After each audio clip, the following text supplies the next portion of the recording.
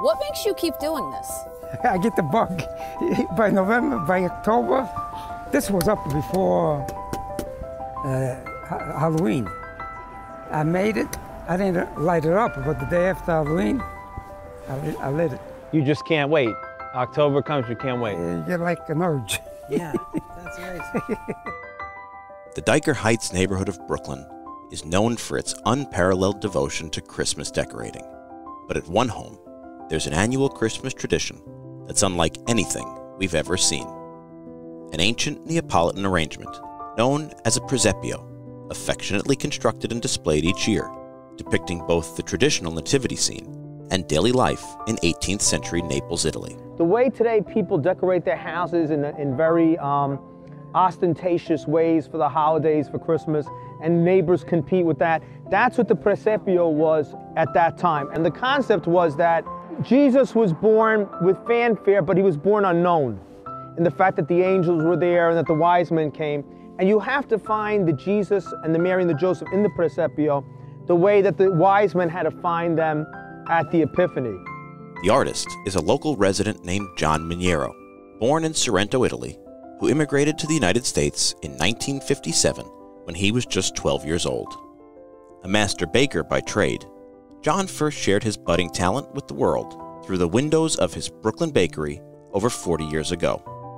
It's a far cry from the papier-mâché versions he watched his father build as a child. And remarkably, every year starts from a blank slate, a task that brings new meaning to the phrase labor of love. Now constructed from cork, wood, and paper, and populated by a collection of hundreds of figurines John has collected over the decades of devotion, you'll be hard-pressed to find a single detail that John hasn't poured his heart and ingenuity into. These stones I bought in Italy, and I glue them with plastic. Like that looks just like a plastic. So it's real. It looks, yeah, like a real house. You see over here, they got little tiles on top of here.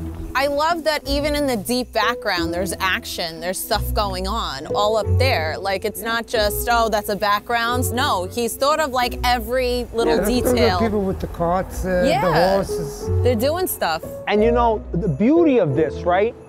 The figurines are not the same size, and that's done intentionally because that shows depth, right? Yeah, the top ones are small. And the top ones are smaller because that gives you the concept, the vision that that's further away, that's in deeper. But look at these, John, let me ask you, how do you keep that water from freezing in the fountains? You can put antifreeze, but usually you get away with it, but sometimes it does freeze. We're always grateful to meet people like John. And no, not just because he loaded us up with homemade cookies. His work is quite literally the heavy lifting that helps to keep our culture alive and flourishing. And the fruit of his near obsessive labor is truly a gift to the people of Brooklyn and all who visit. From his clever tricks with forced perspective to his custom lighting methods, this 15-foot masterpiece is a handmade marvel of artistry and technical achievement. And we hope we'll see it sprawled out across the yard of his 14th Avenue home for many Christmases to come. John, I gotta ask you the most important Italian question of today. Does your wife start screaming when you start to make new pieces? Oh, I make a mess downstairs and I clean it up. Upstairs, I won't do nothing. Upstairs is upstairs is hers, and downstairs is yours. You gotta see this place when, well, I'll show it to you on the phone. What a mess. Especially when I put the moss, because I get the moss fresh. All the dirt on the floor.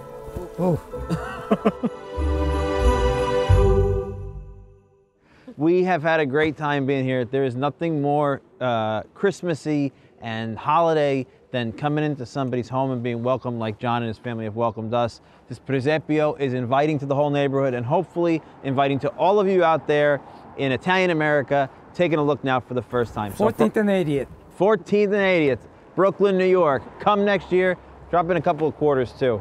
Yeah. From all of us, Buon Natale. Thanks for watching, and we'll see you next year. Have a Merry Christmas. Merry Christmas. It's a tiny little world. I love it.